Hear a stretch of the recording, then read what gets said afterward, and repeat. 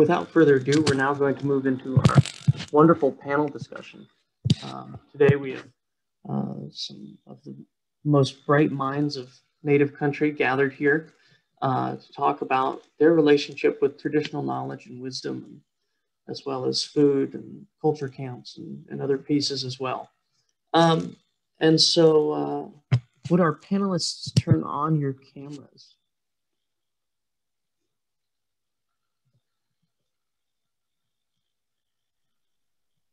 For those who are able to. Oh, for those who are able. All right, amazing. Each of you are going to give your own introduction here briefly, but I'm just going to introduce each of you very quickly and say a little bit about what you're going to be talking about. We have Nancy, dear attorney, with us, Ruth Miller, Lucas Swamp Dog Tyree, Lauren, and Jolie Valera. Each who are going to be talking about different aspects of traditional knowledge and wisdom.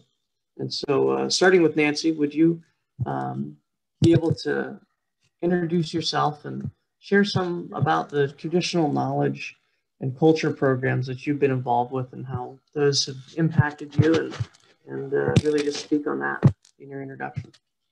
Yeah. Hishjay Stongo, Nancy Dear Attorney, Jahajipiros. Hello, everybody. My name is Nancy Dear Attorney. I am Muskogee Creek from Oklahoma. I'm also I was born in Minnesota. On my father's side, there from Leech Lake, Band of Ojibwe. I was raised in Oklahoma by my mother, who is Muskogee Creek. So I was raised Muskogee. And one of the things I think that stuck out the most is when I got older was realizing how much my mom and like her side of the family really put like culture as a priority for us. And it kind of developed more as I got a little older, and I realized that there were other people in my community that it was not just that they didn't have as much access to it, but they didn't have the opportunities that I had growing up. And so I later developed a camp. It was called the Youth Enrichment Camp. And it was a culture sharing camp to teach not only Native youth in our community, but also like non-Natives to understand why we do things a certain way, or why, just to get a better understanding of your neighbor. And what it allowed, we did it for a couple of years, and I passed the project off to our youth council, our local youth council.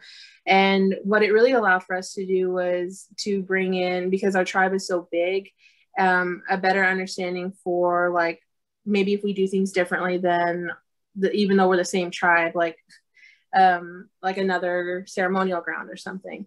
But I was really fortunate to be raised by my parents and the teachings that I was taught, and then the ability to give back that information to our community and to children that may not have had the same opportunities that I had.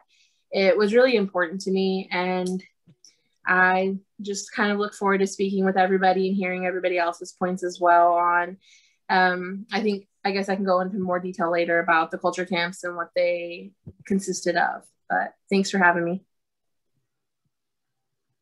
Thank you for attending, Nancy, and thank you for that introduction that you've given.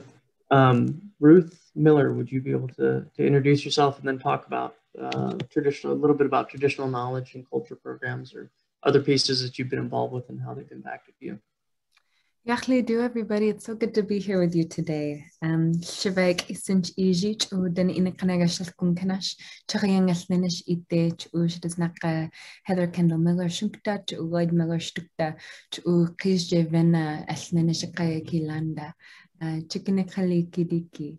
My English name is Ruth. My Denaina name is Shivak Isin, and my family comes from Kijjeven, Lake Clark, the abandoned village of Kijik. We then went downriver and lived for a long time in Bristol Bay, which is very close to my heart as well. But I was raised here in Dachayakak, also on Denaina territory, Anchorage, Alaska. I presently work as the Climate Justice Director for a nonprofit Indigenous matriarchal organization up here called Native Movement. But I've been Oh, active in climate justice work and all that that means for our Indigenous peoples in a huge variety of ways ever since ever. You know, I always think it's funny when people talk to me like I'm an environmentalist. I'm like, what do you mean an environmentalist? I'm Native. Those are the same thing. But, you know, our relationship to land as Dr. Kipp shared with us is a love story. It's everything about who we are. And so, you know, my very first job was working against the largest proposed copper mine in our watershed, would have been the largest in the world, the Pebble Mine. I was 15 years old working for United Tribes of Bristol Bay. A lot of that was teaching folks to give testimony at EPA hearings to talk about how important our sika, our salmon, are to everything that we are. But my very first day of work, I did not go into the office. I called up my boss, Alana Hurley, and I told her, hey, I just can't make it in today. The fish hit the net.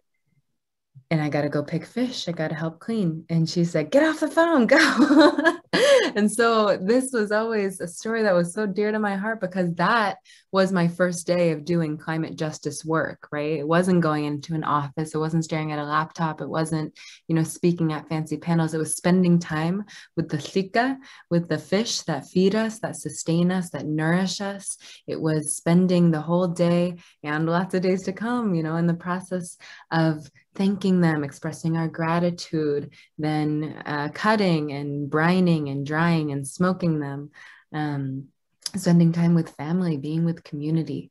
That is the core of what any of this work means to us. And to me, that is so evocative of why we do this advocacy work. It's not just because we're environmentalists. It's because everything about who we are as Indigenous peoples is tied to the health and wealth of our lands and waters, our animal and plant relatives.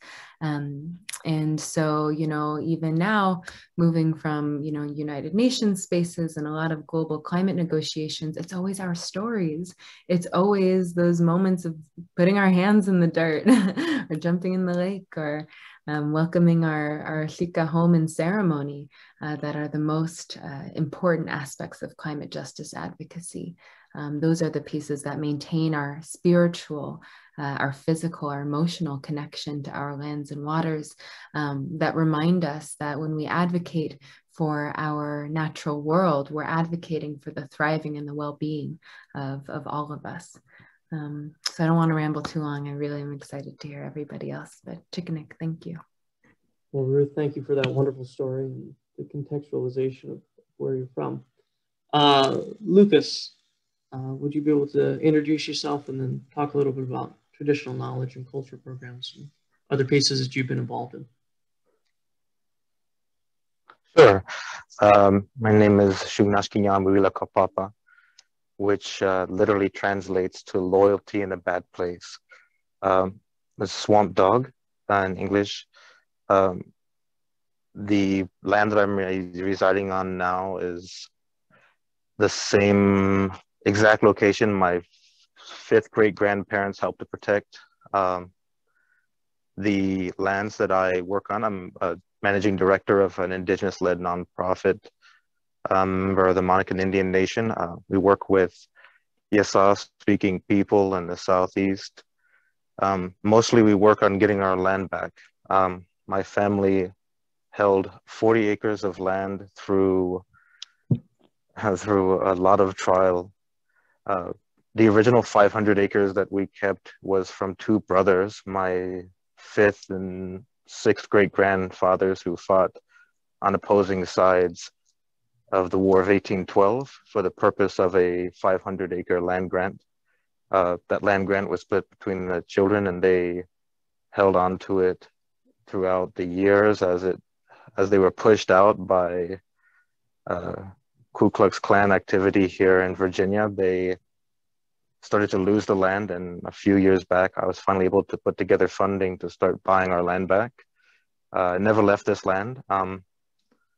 I was raised traditional farming in a traditional way. The first time I really left this state or left this mountain outside of some remote learning and going to school was to go to college. No one in my family had graduated from high school before.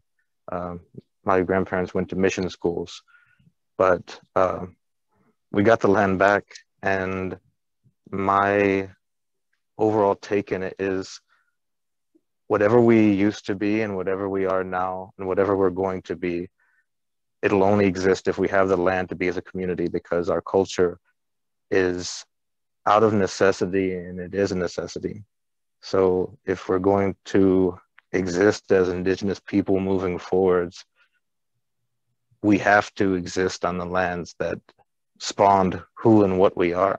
So for me, that comes from this mountain here, Taka Shunkalasa Inuniana Kumanipi, which means deer wandering mountain. It literally means deer appears and disappears. It's because of the ridges. So this forest has about 160 acres of old growth, which we've permanently protected again through legal easement against any pipelines or other development. Another 150 we purchased. The rest is surrounded by George Washington National Forest, so we're working with politicians to protect it as wilderness area. And those are black walnuts here. That one was planted, I believe, by my third or fourth great grandmother, the one in the foreground. And overall, everything I do out here is to continue the unbroken line. But of course, you have to have community to do that. So we keep seeking more land and to bring more people here. Very nice. I think there is no more salient reminder of our traditions and our culture than our homelands, than our places, being able to look around us and see the impacts that our family has had and the interactions that our family has had with the land. Lauren, would you be able to introduce yourself and give us a little bit of context as well?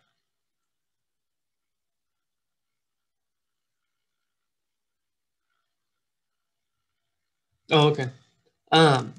In that case, we'll come right back to you. Jolie, would you be able to kind of contextualize and talk about traditional knowledges and their impacts on you? Yes. Manahu, Inaniane, Jolie Varela, Numunu, Payahunaru, Yesh, Tuli River, Nukimaru, Ibia, Tony Spoon Hunter, Imua, Anita Spoon Hunter, Sao Namati Nu. Hello, my name is Jolie Varela. I come from Payahunaru, the place of flowing water, and Tuli River. My mother is Tony Spoon Hunter, and my grandmother is Anita Spoon Hunter. I am on my homelands now in Tovo Wahamatu, Payahunaru, also known as the Owens Valley, but Richard Owens never stepped foot in this valley. And I am the founder of Indigenous Women Hike. And in 2018, we traveled our ancestral homelands, our ancestral trade routes, now better known as the John Muir Trail, but what we know as the Numupoyo, which is the People's Road or the People's Trail. And there's this very common misconception that John Muir created these trails, when actually my people and various other nations along the Pamiru Toyobi, or the so-called Sierra Nevada, have been traveling these routes for time immemorial, for thousands and thousands of years, and connecting with one another, and nation building across the Pamiru Toyobis. And it's been a really wonderful journey to travel lands and trails that our ancestors have always been a part of, and to reconnect or connect to this land and to find healing along the way. And that is really what this journey has been about. And I like what Dr. Kipp said, not only about the love story, which really warmed my heart, Manahobu, but about just connection to the land and the meaning that it has for us. And here in my community, you know, that colonization isn't that far away. It's recent history. And a lot of people think of it as like 500 years, but here where we are, you know, it's the 1930s. It's when the Los Angeles Department of Water and Power came in and dispossessed us of our land. And is responsible for the creation of 3 of the reservations here in Payahunaru. So it's a very recent history, and they've tried to disconnect us from our lands and our homelands and our ancestral trails. And, you know, it touched me, and I really recognized it when I first started traveling our ancestral trade routes, or the Numupoyo. And I didn't see any of my other relatives out on the trail. I didn't see any other Numu people out on the trail. And it had me kind of reckon with this really recent history of removal, and how we don't feel safe in certain spaces, and how that history of trauma has repeated itself in our community. So what my organization does is we are going out on our lands under the American Indian Religious Freedom Act, and we're traveling without permits because these are lands that we have always been a part of and that we will always be a part of. And we don't need a piece of paper that allows us to do so. So we are going with our Indigenous women, and we're learning basic backpacking skills, and we're fishing, and we're gathering. And we are connecting back to these lands, and we're being visible, and we're letting people know along the way the true history. This is not the John Muir Trail. This is not the Owens Valley. It's not Mount Whitney. So we are, you know, just letting them know Indigenous place names, and we're also really learning and unlearning for ourselves. And along this beautiful journey with traveling our ancestral trade routes, songs are coming back. Traditions, ceremonies are coming back. So I don't like to say that anything is lost. I just like to say that it needs to be remembered.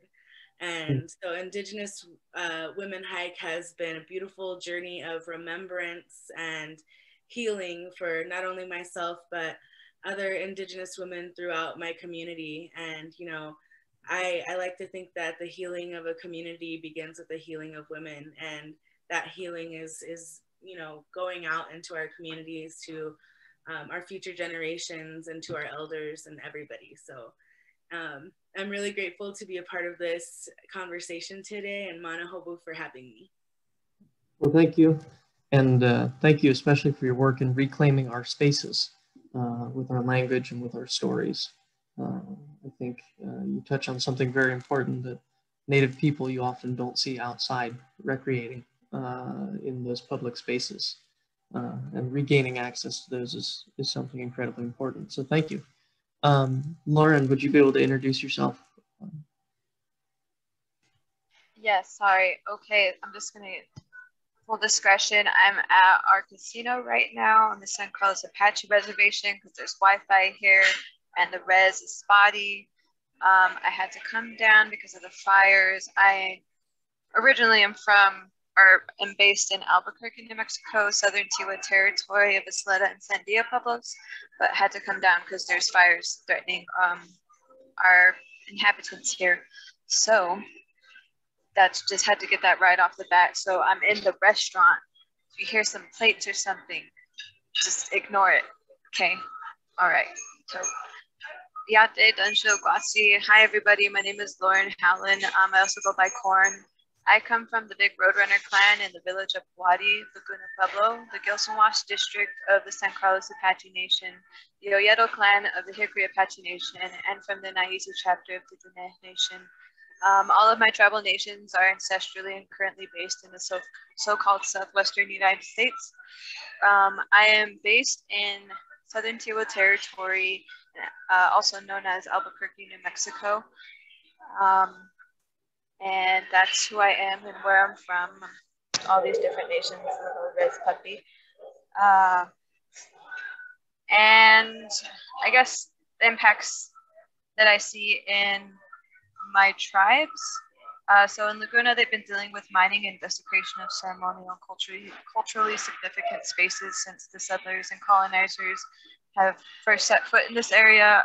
We had traditional mines, but only took what we needed for ceremony, and it was a whole ceremony. And taking that, we didn't just go in there and desecrate and leave it for dead. But once the colonizers came over here, they took over these mines and started mining commercially. So In Laguna, we've been dealing with mining. In San Carlos, we've also been dealing with mining here in southeastern Arizona, and with the recent land grab by Resolution Copper.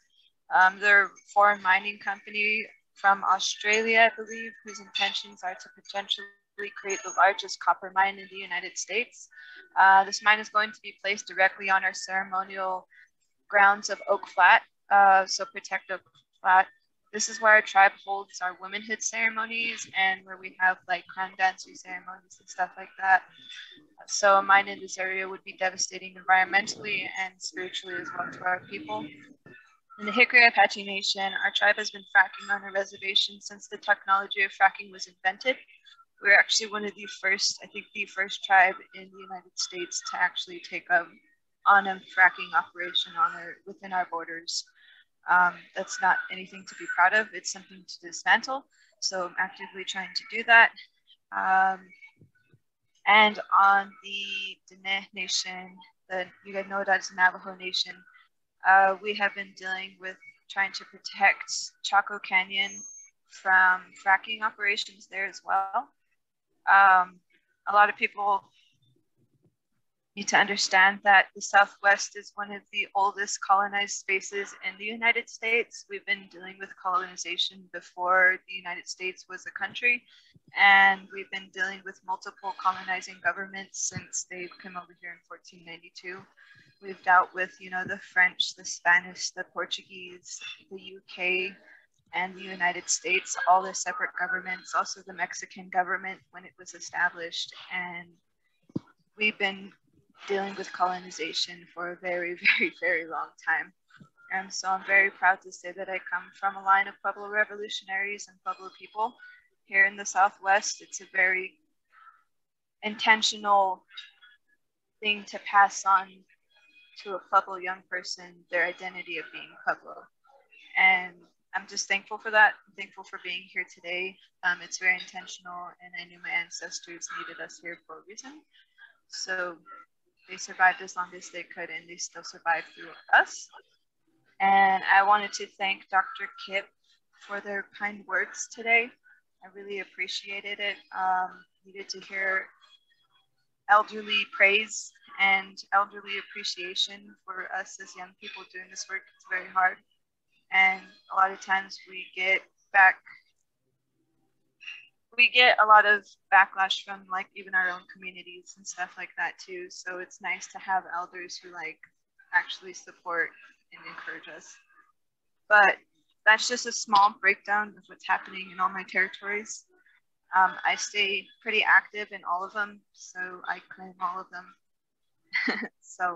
But I'm an enrolled member of the San Carlos Apache Nation, if that counts. Anyway, I'm gonna stop talking now. Well, thank you, Lauren. We have just one more panelist. Jay, would you be able to give your introduction and talk a little bit about some of the work that you've been up to around water? Yeah. First, apologies for my camera off. The Wi-Fi is a little in and out as well, and I don't want to be cut off. So, but I'm Jalen Little Bear. I'm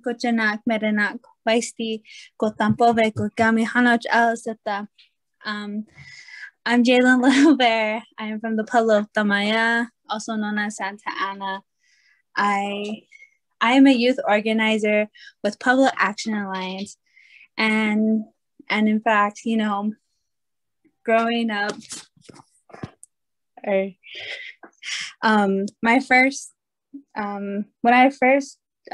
after I graduated high school, I didn't know what to do. I was just trying to look for a job, but I became an intern for Pueblo Action Alliance, and the same as the earliest panelist, my first day was being at a protest and being in the front lines, which was really cool. And it wasn't sitting at a desk or bringing anyone coffee. But, Pueblo Action Alliance, they taught me, the youth should be in the front lines. We should be at the table when it comes to talking about land back and water back. And personally, it's just because we are the future leaders of our tribes and our nations. And, it's a big responsibility, but, you know, we take it with all our hearts. And as youth, we want to protect it, and we want to be able to, you know, have it for our past generations, because we think of our nieces, our nephews, our future daughters and sons. So, but yeah, I also, in my home, Tamaya, I have learned how to make our traditional kilts. And in fact, my grandmother, you know, she has a class of making our kilts, making women's belt, and also we're learning the history of pottery. So, but other than that, that's me. I don't want to take too much time, but thank you for having me.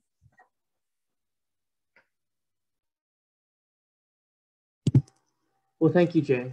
I think actually you and Lauren could probably tackle this next question. We had a planning session on Monday, and you guys spoke quite in depth about this, but I was wondering if you could touch on how climate change has impacted your community's ability to practice traditions and how you're overcoming these challenges. Talking a little bit about the work that you guys are doing with water, and then we're going to bring this out to the rest of the panelists as well.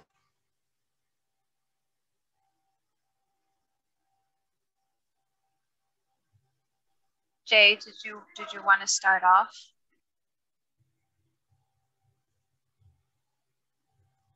I can start off. So in Tamaya,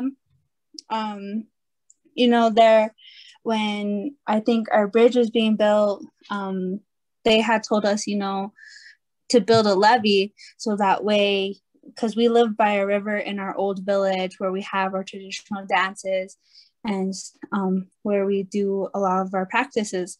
And they told us, you know, you need to build a levee so that way the river doesn't flood in. And my people, my ancestors were like, no, we're okay. But they did it anyways. And it honestly had harmed our land. There was a lot of problems because there used to be a pond, and then just because of how much it just soaked up the water, it just became all dried. So there was no pond. I've never seen it. I've only heard about it from my mom and from my grandmas about like the pond and the growing crops up there, but we can't even do that because of the levee. And, you know, this is just one pueblo, because as in Pueblo Action Alliance, you know, we all come from different pueblos, and this is just from my perspective as a youth and as a Tamayame. I'll pass it on to Corn. Well, thank you, Jay, for that story. And like, it's often we hear stories like that where we don't see it as youth, and they'll be like, yeah, there was once a big old lake here, now it's gone. Like, wow, I can't imagine there being that much water here. Here in the Southwest, I don't know if you guys are familiar, like it's a desert-like climate here. So the tribes here have adapted our practices and ecological practices to, in conjunction and relation to the land here. And so we've evolved like this over since time immemorial, since we've been here. And so now we are facing here in New Mexico a very, very, very extreme, massive drought. Most of it is because of colonizers, well, of course, impacting the climate, fracking operations here in New Mexico. In northern New Mexico, we have over 44,000 wells, fracking wells, and that's just in northern and southeastern New Mexico. I think they have about 30,000 down there. And so each one of these wells, some of them are active, some of them are not, some of them are abandoned. They each take about 800,000 to 2 million gallons of water each to even start to frack and everything. So you can imagine that times 44,000 wells over a period of 70 years has really devastated our landscape here. Traditionally and culturally, Pueblo people are farmers. And so we have acequias that have been here, and we've managed since time immemorial, since way before Columbus came across. And there's some of these water systems are still in practice with us today. So we still have and manage and maintain these acequias and still have ceremonies held for them. Right now, what's happening in New Mexico is, of course, we're still dealing with the fracking operations everywhere. Right now, Biden's executive order to halt fracking on federal lands is a little bit of a help and gives us a little bit of a breather, but it's only for federal land. Here in New Mexico, we have like BLM land, we have state land, we have a Lati land, we have like tribal lands, we have federal land. There's just a plethora of different managers of each land base here. It changes like from mile to mile, literally. So in the Chaco area where Public Action Alliance is focused right now, we focus on a lot of different aspects of like water and land back issues, but right now one of our big focuses is on Chaco Canyon. So right now what's happening there is we're trying to prevent it from being fracked, and there's a 10-mile buffer around it right now, but it's hard to keep that up and not also include like the air quality here in the Chaco Canyon area. We have like the largest methane gas plume in the entire world that hovers above our land base here in the Four Corners of the Southwest. So it's not only like a water issue, it's an air quality issue too. So we started this campaign in conjunction with the current like land back movement that's going on right now. Our Alliance Director, Julia Bernal, they're Southern Tiwa from the Pueblo of Sandia. They're amazing and awesome. I'm so thankful to have their mentorship throughout this time in my life. Shout out Julia. They're on this call right now watching us, so I better do good. We have this campaign going on, and they started this. They're also in school right now for water rights issues and stuff like that. They're getting their master's right now, so shout out to them. We have the Water Back campaign. So we want this to be a sister movement to the Land Back campaign, because here in the Southwest, we can't have land back without water back too. So the land is important, but a lot of times here, if we don't have the water rights to it too, it's no good, because we can't grow anything without the water too. So the water back is to reclaim all unsettled indigenous water claims here in the Southwest.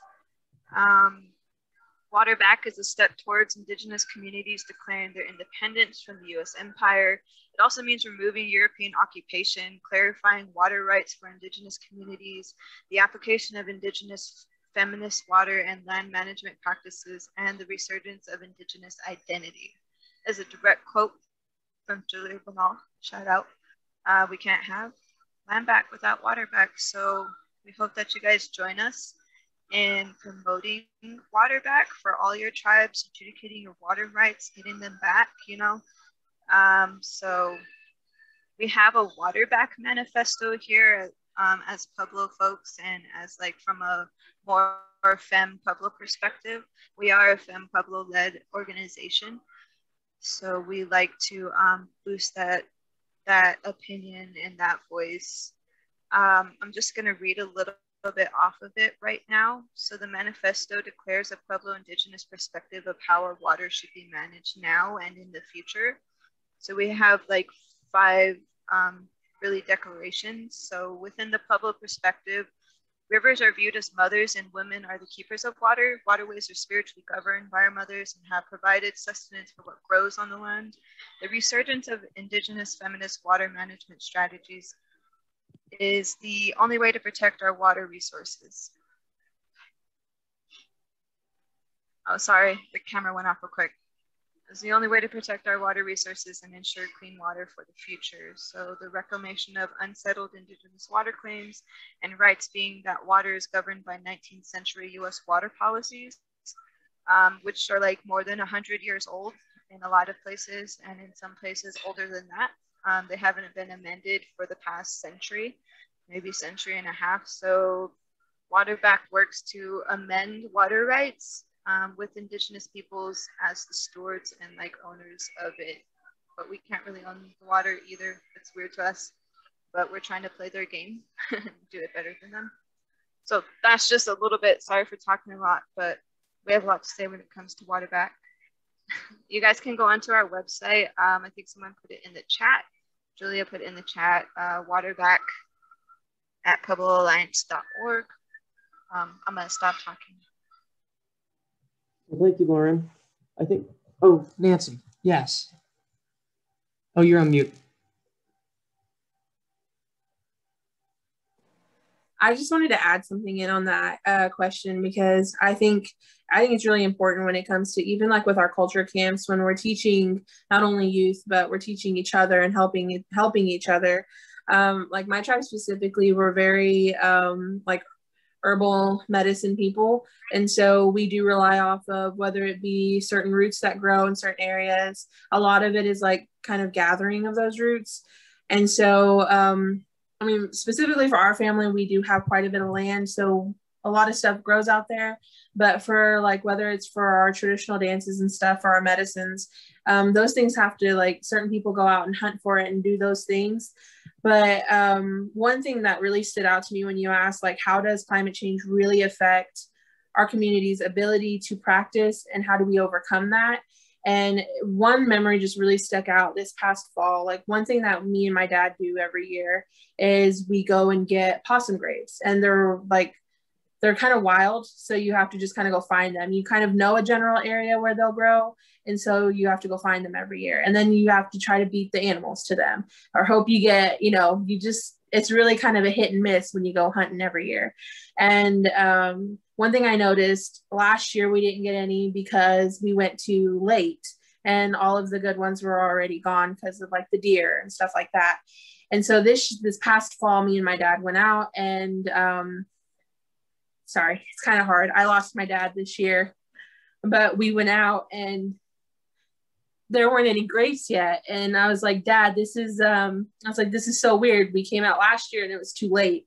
And this year it's too early. And he just said something, and he said that the things that we depend on, he said those things adjust for their survival. And for our survival, we have to adjust as well.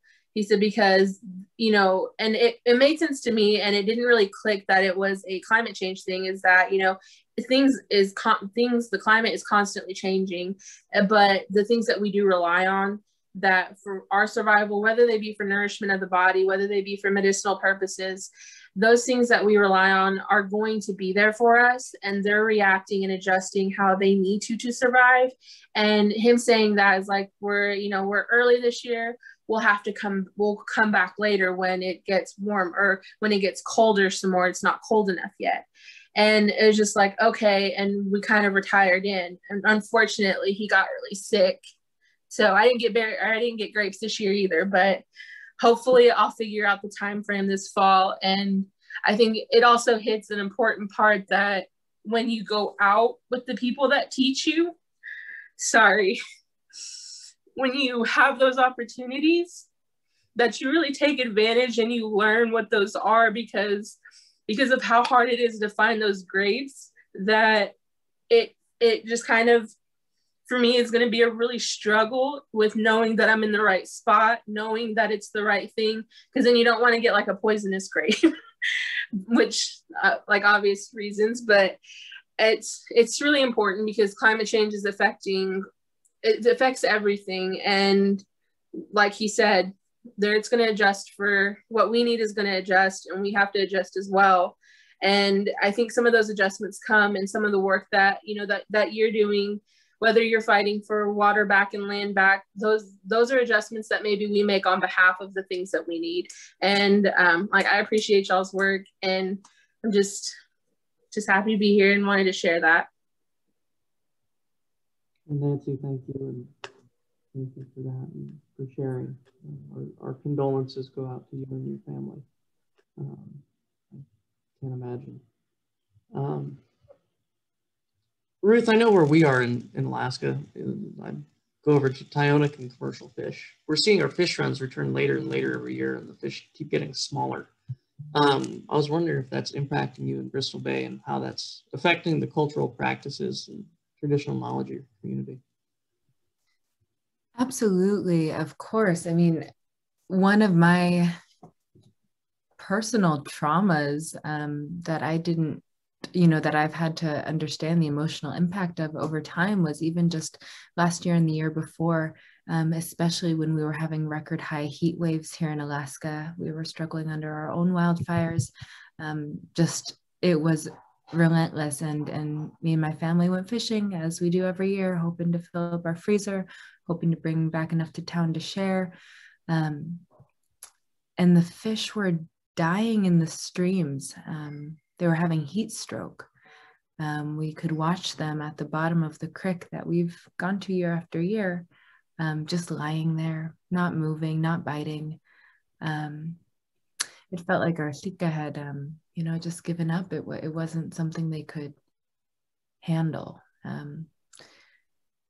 And it's so scary because, what we say in the Bay, what so many of us express is that our salmon are our blood, our fish are our blood. They're not just, our relatives, they're part of us. They're the foundation of our culture. It's our fish skin that we use to tan for clothing. It's our fish meat and fish oil that sustains us, that feeds us. They're our greatest food source, and that food source is no longer reliable. So just actually, I missed some of the preparation for this panel because I was out of my homelands. I was in Kijnevena in Lake Clark. And a practice that I did each of the mornings that I was there was our practice of welcoming the Thika back. It's our blessing of the water to return the fish to the streams. And our practice is to bless the water, to express our wish that it will be clean, that it will be a good home that the salmon want to come back to. And we offer the bones of the first fish from last year. The first fish, I think it's probably a shared tradition. The first anything is always so celebrated, shared amongst everybody. The whole community gets a bit, and we save those bones and then we return them to the water. And it's a time of blessing. It's a time of celebration. It's a time of gratitude. But the song that I felt compelled to gift the water was actually one of our morning songs. Peter Kalifornsky composed it. It's the potlatch song of a lonely man. And the first aspect of the song is a morning song. It's asking, where have our loved ones gone?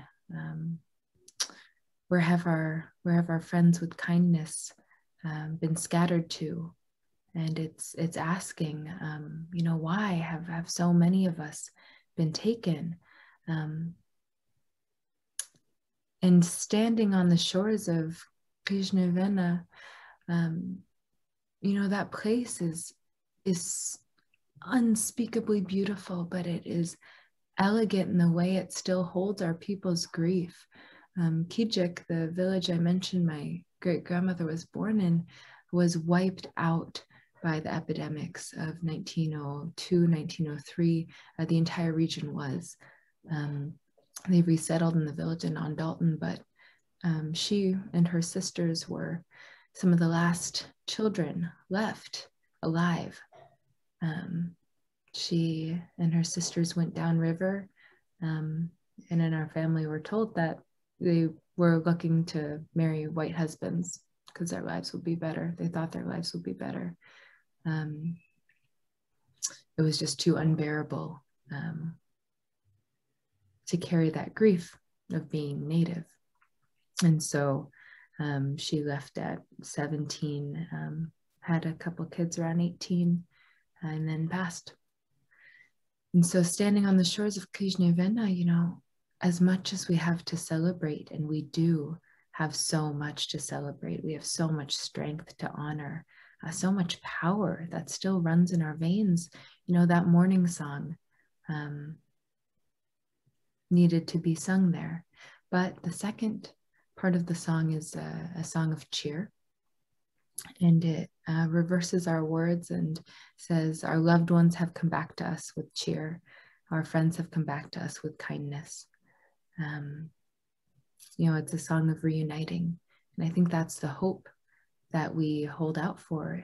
It's true, our seasons are changing, and we are so disconnected with the pace at which our plant and animal relatives are struggling and racing to adapt that we can't anticipate it. We're being caught off guard. And so our work is to make our homelands, our waters, clean and welcome. We have to remember that, as stewards, our responsibility is to make sure our lands and waters and airs are places that our relatives want to come back to, that they feel welcome at, that they can thrive in. And so, so much of restoring our salmon runs is restoring our connection as people to spirit, our connection as people to our community, and to our food sources and to our cultural tenets. And so I really, Nancy, thank you so much for sharing your words, especially through your pain. You have such a powerful voice, and your words have really impacted me that, our plants and animals, they're adjusting for their own survival. And I think bringing ourselves back into that same relationship, slowing down, watching those changes is the only way that we'll be able to continue coexisting in harmony and collectivity with them. And so I think it's part of holding that tension of grief and hope that this work is all about. So anyway. I think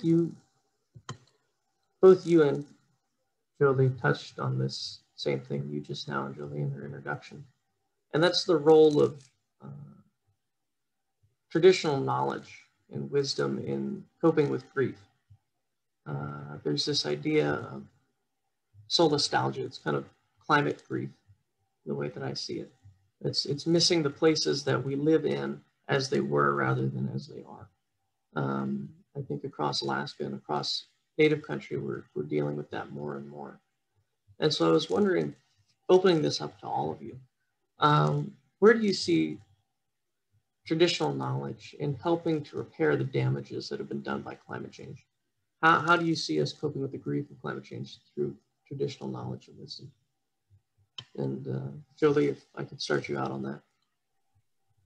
Yes, I guess if I can kind of say in my roundabout way, is when I began to walk these trails, my ancestral trails, and started to connect in that way with my ancestral homelands, it deepened my sense of identity and of who I am. And that really did something for my mental health and my mental wellness, to be able to go out onto the land and feel that connection and feel rooted to the land, was something that was really powerful. So in that way, I come from Payahunadu, and our land has been devastated over the past 100 years with the city of Los Angeles's theft of our water and of our lands. And I've gotten to go out and measure the groundwater with my mentor and elder, and gotten to see the devastation that, the water and the land being stolen has done to our communities. And I've gotten to, a friend just visited recently, and I was driving them around, and I was telling them our water story, and I was telling them about my elders telling me what the land used to look like and how green it was, and how one of our ancient lakes only took around 5 years to be drained, and just how different the valley looked. And I imagine it all of the time. I imagine what it looked like as my elders have seen it and as my grandparents have seen it. And then I worry about what it'll look like for our future generations when they see it. But I know that we're coming upon this big change, and me even just walking my homelands with other people and connecting with our ancestral trade routes, I know that that's power and that's medicine. And just becoming connected deeper in that way to our lands is going to create change and is going to inspire us, if we aren't doing it already, to keep on thriving on our homelands and to help our homelands thrive. So for me, it's just this idea of like this deep-rooted sense of identity of who we are that's rooted to this land, which inspires us to keep on caring for it just as our ancestors have always done. And, you know, as they were talking about, like adapting to this change that we're seeing on our lands, and like, you know, growing with the change. So if that answers the question, that's what I'm feeling about it. So thank you. No, of course it does, and thank you. Lucas, do you have anything to add in on that? This forest here, since I was a kid, we've always foraged for pawpaws, or a subtropical fruit. There's acorn mast. There's ferns that we take the shoots from and fry them. There's morel mushrooms. We have blackberries, raspberries, huckleberries. You see over time, this forest here was managed traditionally. So there's an extremely old canopy, and whenever a tree falls, we manage what comes up. So the forest is managed on a scale of millennia. So for example, I know if I walk 2 ridges to the west, sort of where I'm kind of off in space, my mind looking that way, thinking about it. There's 2 ridges off to the west is where my grandmother started planting pawpaws after a small fire. So she picked up the pawpaws, they ate them, they kept the seed outside, let it scarify, and then they planted in it. And as the overstory came up, she let black walnut come up, butternut come up, white oak, because there's less tannin in the acorns. And so that knowledge helped to create a forest, which was really a anthroforest. It was a permaculture that provided for them specifically, because it was close to this field that we're in, which was built probably thousands of years ago, because it's piled dirt and organic matter where 3 ridges come together, and then there's a mound, which is what the word Monacan or Monacan means, is mound builder. And so what I've seen from the knowledge that was passed down to me, I see berries that would for sure come in August, they now come in late August. Or I see that, you know, the migratory patterns of the eastern brook trout in our streams are altered. And so where traditional knowledge comes in is, to me, traditional knowledge is altering every single moment to adapt. We adapt no matter what.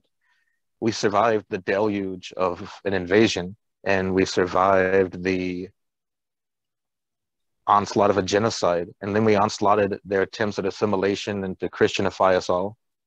We outlasted them trying to make us hate ourselves, and then to have us see ourselves through nostalgia. The only way that we stay together is if we have a practical use for each other.